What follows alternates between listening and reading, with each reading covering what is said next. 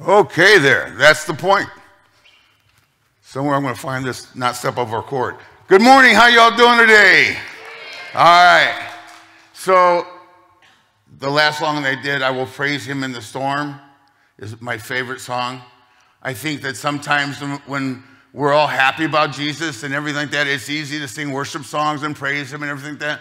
But when the world is starting to fight us a little bit, and we're meeting people that are against us, and people just don't want to take part of what we're doing, we still need to praise Him in that storm. So I just want to put that in real fast. Let me start off with a passage of scripture from the Bible that we're going to drive us where we're going to go today. It says Acts 2:42-47. They devoted themselves to the apostles' teaching, to fellowship, to the breaking of bread, and to prayer. Everyone was filled with awe at the many wonders and signs performed by the apostles. All the believers were together and had everything in common. They sold property and possessions to give to anyone who had need. Every day they continued to meet together in the temple courts. They broke bread in their homes and ate together with glad and sincere hearts, praising God and enjoying the favor of all the people. And the Lord added to their numbers daily those who were being saved. Amen. Good morning, Point Church. The Point Church. I want to make sure I got that name right today. I've been accused of messing it up a couple times, thinking I was at another church, or I don't know where I was doing. But there is Point merchandise in the back if you're looking to buy some later on. That was fixed what I did the first time. So for those who may not know me, I am Ron Adair, and I'm currently one of the youth leaders for Alt and for Bridge. Patty and I, so with this knowledge, know that this is not going to be a long sermon. It's going to be about 15, 20 minutes. There may be a magic trick involved. I don't know yet. So we plan on beating Baptist to Emily's today. You should be there in plenty of time. My wife Patty and I have been coming here to the Point for about 2 years, right before COVID hit. We left a church that we felt disconnected to, and we're desperately seeking connection. We have been here for, like I said, over 2 years. We've seen the many challenges and opportunities to serve within the church, even through these times. Almost right away, we became involved with a life group with Rodney and Christine. We were made felt welcome at their home as long as I remembered to take my shoes off. I forgot a couple times. Then one day we came to church, and usually, as you know, if you're a church member, you have the side or the chair that is your chair, and if somebody else is sitting into it, you've lost your spirit for the day. You have no reason to be here. You might as well get back in the car and go home. So we came in, and we usually sit on the right side, and it was full for some reason. I think Doc brought his whole family in, so there was no room to sit. So we had to go sit over here on the far side over here.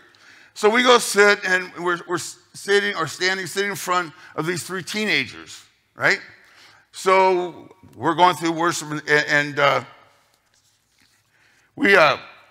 I'm not known as a silent worshiper. I like to pray as I sing. I like to sing as I pray. And I have a tendency to dance in my area if led to do so. So after service, these three girls says this, hey, would you guys be interested in helping with youth group? I'm like, wow, they must think we're pretty cool. These are the skinniest skinny jeans I own. Okay, so that's where we're going with that. All right. But I do look good in a sweatshirt. So after service, these three girls asked us, they thought we were cool. Then I figured out the one that was doing the talking that looked the youngest turned out to be Rhonda Parker, an adult and a mother. Thanks. You still living the dream, girl. We said we'd wanted to work with youth, but we're waiting for God's timing for this to happen. I guess God decided it was time, and the next thing you know, we're back in youth ministry. Which I love working with these kids here. And as Tim said, I've had the distinct privilege of being known as the world's oldest intern under the tutelage of Pastor Tim. My position as intern, besides mowing lawns and stacking chairs, has put me in close proximity of the leadership here at the Point. I have learned much about the pastoral mission, through my involvement in the different ministries that he's had me help with. I would like to be able to thank God and the staff and the church for this opportunity to speak with you today. So as Tim said, over the next 7 weeks, you'll hear from different staff members and pastors about a common theme. It'll be called, What's the Point?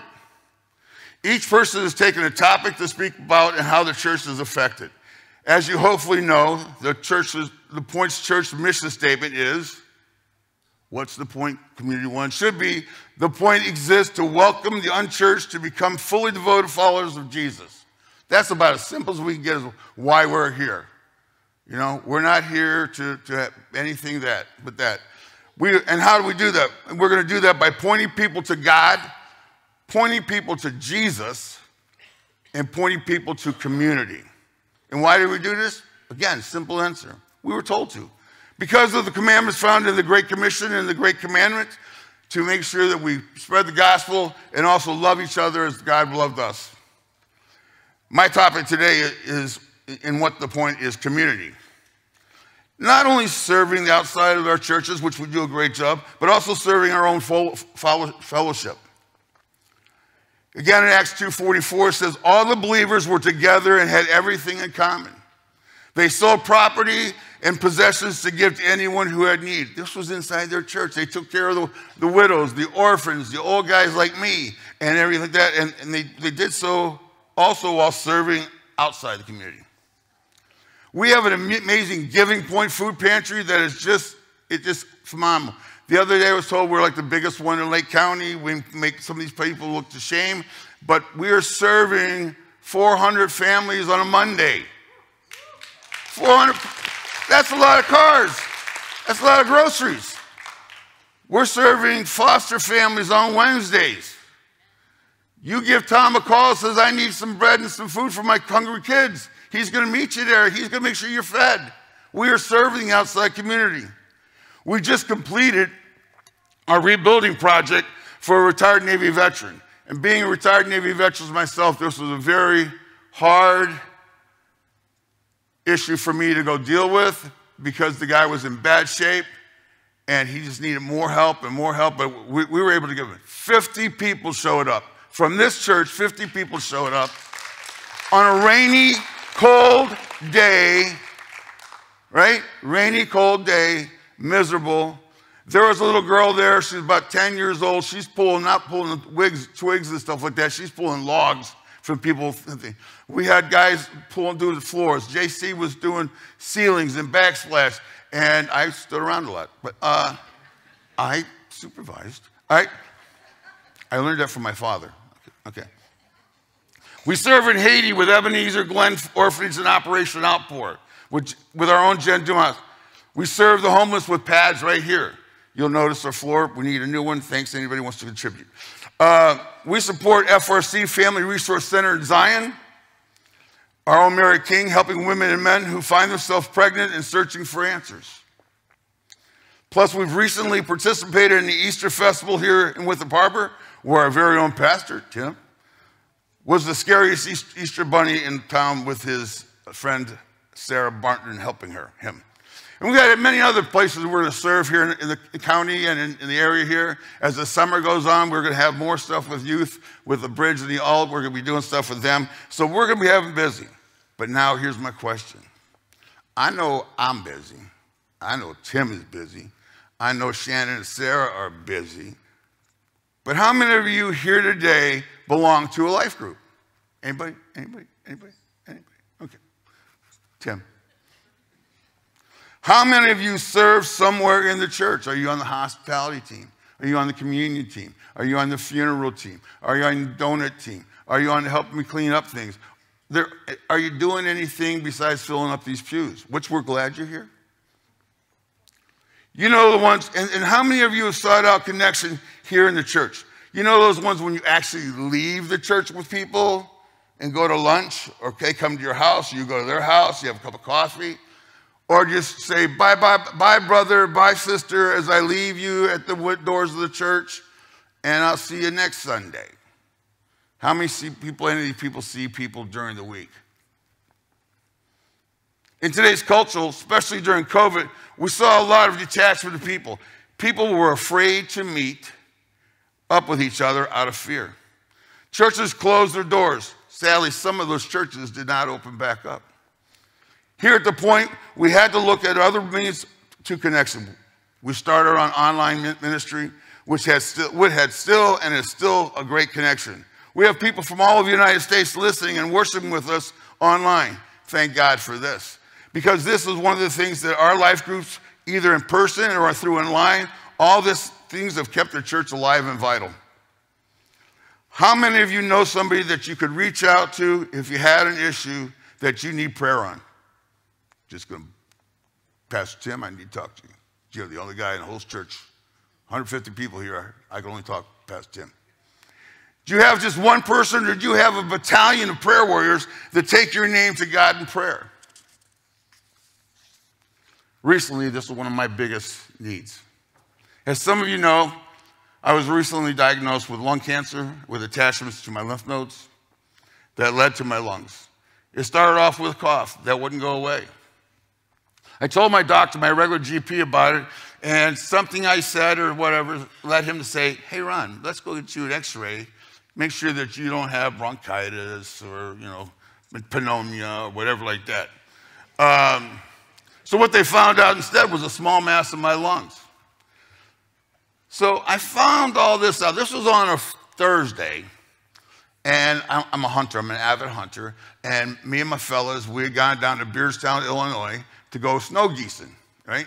When you're snow geesing, you are in a metal pit that's sunk in the ground, and it's usually on at least 100 acres of property because they got to put 1 million decoys out.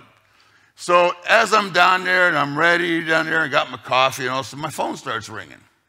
I had one bar available on my phone, but my phone starts ringing, and in a matter of an hour, I had 5 different doctors call me.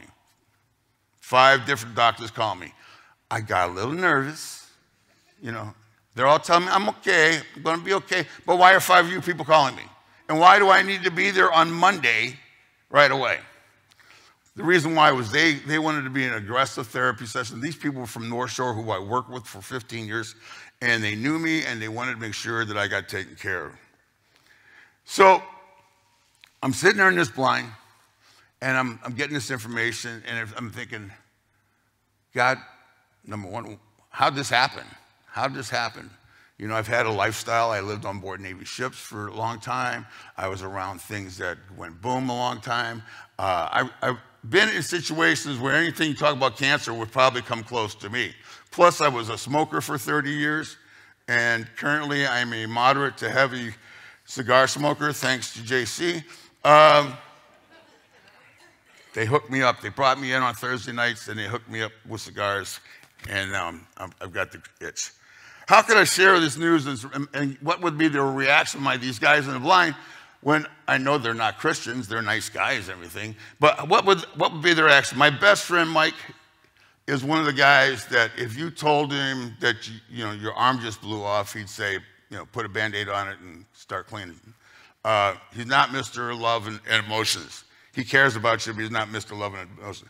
So I ended up having to tell him, because I had to tell somebody, and I'm sitting in this pit, and I called my wife, and I was trying to be as calm as I could and telling her and try to sound as upbeat as I could. And meanwhile, I'm about ready just, to be really sick. So I did tell these guys, and I got some inspiration from them, but not much calm. Talking to the wife, I had her convinced that I was okay, and I had her convinced that life was going to be okay, and that actually calmed me. I knew I couldn't tell my parents till I had all the information. My parents are Southern, and they're old, and if I told them any bad news, they would change it to what was going on with them. So no, I would hear oh Lord, not my baby. And that was from my dad. So I knew I couldn't do that. So I did text my twin brother, Don, so here in the audience today. Obviously, as twins, we have a special bond. We know each other's thoughts. We know each other's feelings. He had some open heart chest surgery done here last year or so, and I could feel it. I could feel it, and I could feel the need for prayer for him every day of that and everything that. And, you know, his statement to me was, I'm with you the whole way. I'm with you. Whatever you're going to go through, whether I'm physically there or not, I'm there with you. So that may, again, calm me down. I did tell them, and I did tell my parents eventually once I found out the whole story, and I made sure again that I was upbeat about it. Well, after doing that, and after not much sleep that night, praying and worrying, I felt like I needed to reach out to somebody who could I trust, though? I knew I could trust my brother, but there's just so many people out there that were acquaintances, not friends. They're Christians or not Christians, and I just didn't know who I could trust and who would be on my side. Who could understand? I knew I didn't want to put anything on Facebook at that time. I wasn't looking for that, though eventually I did post about my condition and was thrilled by the love I got. I found out I do have a lot of people that love me out there, from Cleveland to California to every place else, and it felt good. So what did I do? I sat down, and I formed a list of people here within the church that I knew I could share with. I started with leadership and staff, and then I included my Thursday night men's group, and then the Wednesday night core group. Now, the thing about our Thursday night men's group is we get together and we play darts and listen to music. There might be a cigar involved. We play darts. Now, normally Rodney is like the champion, but he felt sorry for my condition here 2 weeks ago, and he allowed me to win both games. I want to thank Rodney for that gift, that he let me win both games, and then he decided he'd want to play a third one. So, okay. So the Wednesday night core group involves a lot of guys, and had a lot of people reaching out to me. I also made a decision to tell the kids of the youth group what was going on with me and to ask prayer for them. To say the least, the response was overwhelming. I had kids, Roman, Elliot, everybody there, all the guys, the girls, all praying with me and for me. And it was a very emotional moment for me to have kids that I'm hopefully mentoring and mean everything in my life pray for me. I was receiving texts and prayers from Sarah and Shannon. They were like sent together. I had Pastor Tim call me way early in the morning just to make sure that he woke me up and just to pray with me. Tom King calling me to pray or preach. I don't know what it was because it was really long. So I've had a lot of things. JC, who is also going through some things, called me up, texted me, and we're praying together. I've received prayer from the ladies' Tuesday night women's club there. I get constant checkups from people throughout the church, and I totally feel the love. This is the kind of community I'm talking about. This is the kind of community that Luke talks about in Acts. A church that not only serves the people on the outside of the church, but also serves the people on the inside of the church. When he wrote in Acts 46:47, every day they continued to meet together in the temple courts. They broke bread in their homes and ate together with glad and sincere hearts, praising God and enjoying the favor of all the people. I thank God for them every day. As both Patty and I can attest, we have found true community and family here at The Point. This is my story. Gladly, I can say that I'm receiving some of the best treatment from North Shore Hospital Systems, the same folks that I worked for 15 years. It's good to know who's taking care of you. I'm confident between their care, people's prayers, and God's grace, I will be healed. And if I'm not healed, I know that God's got a plan and purpose for me. So let me ask these questions. So where do you fit in this community?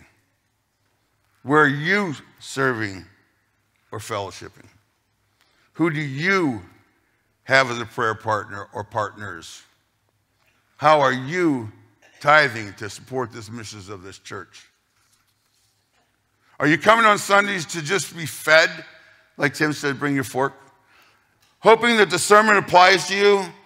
In that regard, many times it does. I feel sometimes Pastor Tim is calling my friends and asking the stuff about me and then basing his sermons on it. A couple weeks ago, I got hit real hard with one. When he said his statement of the year was, the second best statement of the year was, what we worry about the most is what we trust God with the least. If that did not hit people, you were checked out. That hit me so hard to think, what do I trust God with and what don't I trust God with? Where I trust God so much with this healing and thing of this and guidance and prayer, but I don't trust him with my finances, that I try to do things that are stupid as anything, right? Do I trust God with my family and how they're going to take care of that? But that I don't trust God to give me strength to be witness to my same family. That was one right between the eyes. I had some soul searching to do after that. Faux show. Shoo, buddy. But that's not what the church is all about. That's not just what the church is all about. It's about belonging. It's about building relationships through people who share the love of Christ. It's about true worship and loving each other as Christ loved us. In John 1:5-7, 1:5-7, this is the message we have heard from him and declare to you. God is light. In him there is no darkness at all. If we claim to have fellowship with him and yet walk in the darkness, we lie and do not live out the truth. In verse 7 it says, but if we walk in the light as he is the light, we have fellowship with one another. And the blood of Jesus, his son, purifies us all from sin. Here at the Point, we have many opportunities to meet together and grow spiritually. We have groups for everyone, and if you can't find one, get a hold of me and somebody else will help start one. I mean, we have, like I said, we have Thursday night darts for that. We have Tuesday night ladies who end up going out to dinner more than being here. We have food pantry. We have everything in the world you want to get a hold of, a group you have to. Core is open to any other guys, and that is just awesome. So there's just a lot of things that you can connect up into, all right? Also speaking here of the church, we have many opportunities to serve here. One being is the Children's AIM Ministry. We go like an ebb and flow with the Children's AIM Ministry. One day we have all these teachers and helpers, and then we don't. We need to get that strengthened up so these kids, these little 5 or 6 year olds that you see running that way, are being taken care of and are seeing Jesus in us and being able to come back to their parents and show them a little bit of Jesus as well. We need help in Alton Bridge. Alt will be taking a break pretty soon, but we're not going to be taking a full break. We're going to be meeting once a month to do stuff, and we always are going to need chaperones. We're going to need people to help us out. And we can always use some help there. It's a great place to help with Bridge and witness the community of the church. Hospitality teams are an awesome way to meet new folks coming in. That was the first team I jumped onto. Thanks to Shannon, says stand over there and here's a black t-shirt. But I got to meet people. I don't remember their names, but at least I know their faces. They know me. And now sooner or later, after everybody writes me a check, I'll remember your name. Food pantry is a great place to share. Tom always needs help. It's never a question, do you think Tom needs help? The answer is Tom always needs help. Again, 400 families being fed on a Monday. These people are racked and stacked all the way to Lewis Avenue. If somebody wanted to help me, the intern boy, mow the lawn and keep this property looking nice, just give me a call. I'll let you drive no scared, you know. I'll show you how you can drive it and smoke a cigar at one time, same time. I'm still working on drinking and driving at the same time. Soda pop, right? So as I complete my speaking today, I want to go back to the original scripture, Acts 2:42-47. They devoted themselves to the apostles, teaching and to fellowship, to the breaking of bread, to prayer. Everyone was filled with awe at the many wonders and signs performed by the apostles. All the believers were together and had everything in common. They sold property and possessions to give to anyone who had need. Every day they continued to meet in the temple courts. They broke bread together in their homes and ate together with glad and sincere hearts, praising God and enjoying their favorite of all the people. And the Lord added to their numbers daily with those who were being saved. Why'd they do this? Why would they do something like this? Because the power of Jesus compels us to live in a community and to serve our community. If you've never known the love of Jesus, the Jesus community, let me tell you about it. It all starts with one eventual act, an act of submission to Jesus. By surrendering your life to Christ, Jesus allows the Holy Spirit to work through you and be alive and active in you, and you will find the true desire of service both inside and outside this building. If you feel led today, and I hope you do, to make this awesome step, we have pastors in the back tables and myself that would love to talk to you. It all starts with one step. Let us at The Point seek to be the church of Acts 2. Let us not only serve the outside, but also serve in fellowship and community within the church as well. I'd like to again thank Pastor Tim and the staff and leadership for this opportunity to speak. And I'd like to go to prayer if we could right now. Could you join me in prayer? Dear Heavenly Father, thank you for God for getting me through this without fainting. I hope I didn't stumble too many times, and I hope, God, that it was pleasing to you. Lord, I hope that we as a church can be an Acts 2 church, that we can show people both inside and out that we are devoted to you, that we are devoted to helping people find God in a churchless and Christless society. We thank this and we bless you in your name, Christ. In Christ's name, amen. Thank you all.